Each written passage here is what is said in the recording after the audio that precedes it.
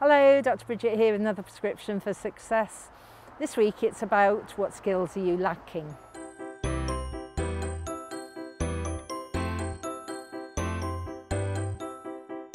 So what skills are you lacking?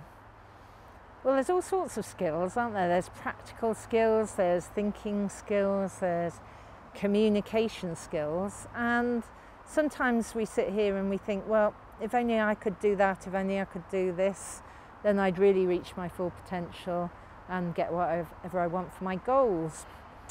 So apart from this, there's a sort of presupposition in neurolinguistic programming which says that we have all the resources inside us that we need, and we sometimes forget that and we sort of keep them buried away for whatever reason. So just think that you do actually have all the skills that you need, and sometimes it is just about tweaking them, remembering them, getting some little bit more skills, going on courses, whatever.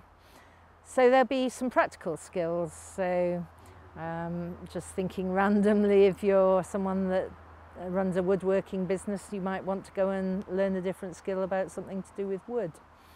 Or you might remember that you've actually got a book or a video that you've found that actually tells you how to do that.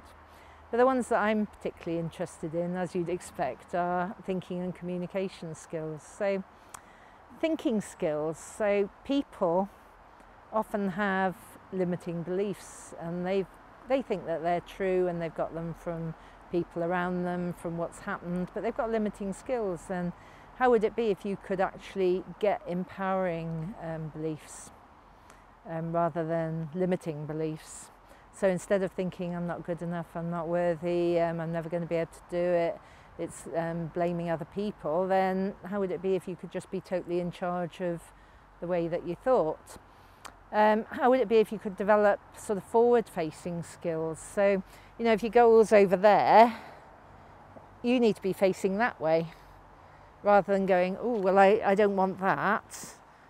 You want to turn around and face that, and then get rid of whatever that is, so that you can be forward-facing. You need to be able to create some positive states and also anchor those positive states, so that if things happen around you, you've got that state which you go, wow, you know, I'm fully confident, I believe in myself, I am who I am, and that's absolutely fine, and you've got that state for yourself. In terms of communication skills, I don't know if you know, but the meaning of your communication is the result that you get. So if you find that you're communicating with people and you're getting a result that coming back at you that you didn't expect, then that's really about you taking charge of that communication and tweaking it so that you change it, become more flexible, and become really flexible in your levels of communication, so that you can communicate with anyone and get into rapport with anyone. And certainly on the NLP practitioner course, we teach people to become really flexible with their communication and to really understand what it is that people are saying at a deep level. They say certain things and they may mean something else. And we teach people how to recognise that form of communication and how to actually adapt your own communication so that you get what you want.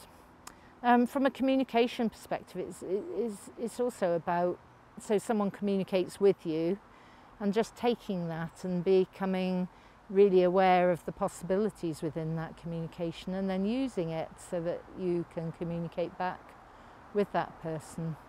So there's all sorts of communication skills that you probably have, and sometimes life gets in the way and you open your mouth and stuff comes out and it has an effect that's not necessarily what you want.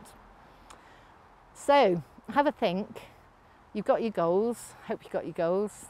You know who you are and what you want, and what skills do you need to add in so that you really fine-tune those things. So practical skills, or that maybe you've already got them and you've just forgotten about them.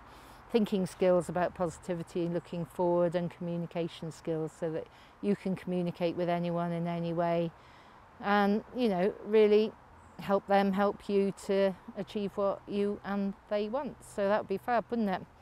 Okay, so if I can help in any way with your thinking or your communication skills, I'm not a particularly good wood turner, so I probably can't help you with that, but anything in terms of emotional and deeper unconscious mind skills, I'm the person to come to. So just get in touch with me via my website, and I'll put the links in the blog. So yeah, think about your skills and start getting them. Okay, take care, bye.